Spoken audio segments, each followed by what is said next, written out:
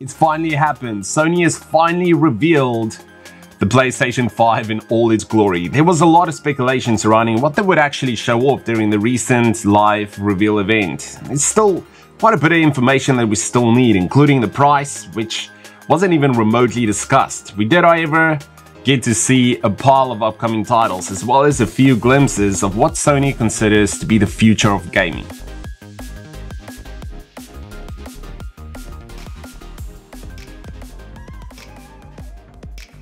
They're back, everyone. Our favorite Lombax and his trusty robot sidekick return for another galactic adventure. It may seem like an unexpected title to show off a new console's capabilities, but in actuality, it was a perfect showcase.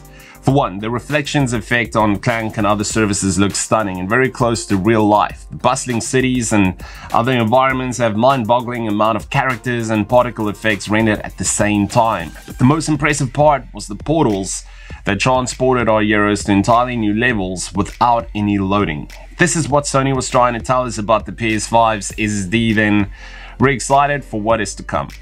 This one had a lot of people losing their minds, even though the rumors of its existence were already floating around. The game that kicked off a series of soul-shatteringly challenging games by From Software will see a return on the PS5 in the form of a remaster or remake. We're not clear on that one yet. The game looks ridiculously stunning, a definite console mover. Square Enix was also at the party showcasing their upcoming PS5 and PC project, currently codenamed Project Athia, a game that looks like an open-world action-adventure with a female protagonist. This showcased the upcoming console's power through its incredibly detailed forest environments.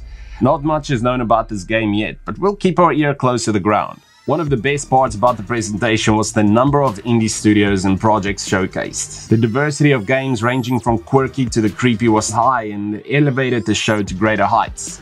It also demonstrated Sony's commitment to support the indie scene and increased its prominence as the heart and soul of the industry. There were a number of games on display during the PlayStation 5 reveal event, which is too many to mention here. The console itself looks absolutely stunning with a bold design, complete with curvy accents and a bright white finish. It will launch in both physical and digital flavors, the latter of which will forgo the disk drive. No word yet on the amount of storage space they will have. Sony has showed off the controller along with, interestingly enough, a charging dock. There will also be a headset and media controller that will fit the same aesthetic as the control itself.